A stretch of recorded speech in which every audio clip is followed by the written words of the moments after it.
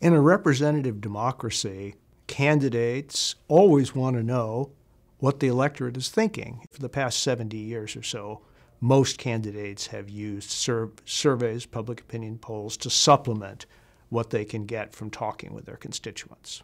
2016 is widely taken to be an election that invalidated the polls, revealed how inaccurate they are. In fact, the opposite is the case. The national surveys were closer to an accurate prediction of the national election outcome in 2016 than they were in 2012. The problem came not at the national level, but at the state level. In many states, there weren't any polls or any good polls. And as we've learned, at least one major presidential campaign, Hillary Clinton's campaign, did not conduct standard surveys in a number of states that turned out to be crucial in the 3 weeks before the election. Polls most frequently go wrong because they don't predict turnout correctly.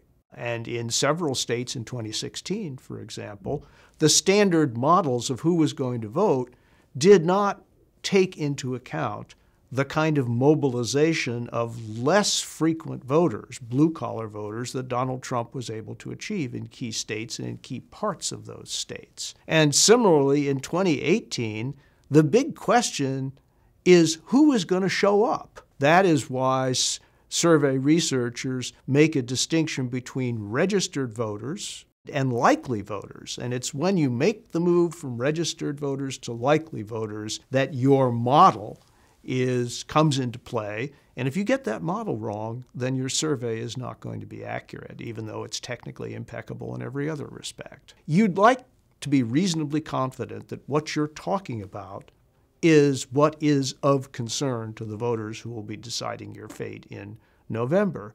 So you want to know whether an issue is salient, whether it resonates, and you'd also like to know which kinds of arguments for and against specific issues are likely to be most effective. And candidates who are using surveys to find out how people will respond to issues and arguments are making the most effective use of their scarce survey research dollars. Both political parties have locked in at this point on the issues that they think will drive their supporters to the polls. The Republican Party, under President Trump's determined leadership, is focusing on issues like immigration and the federal judiciary.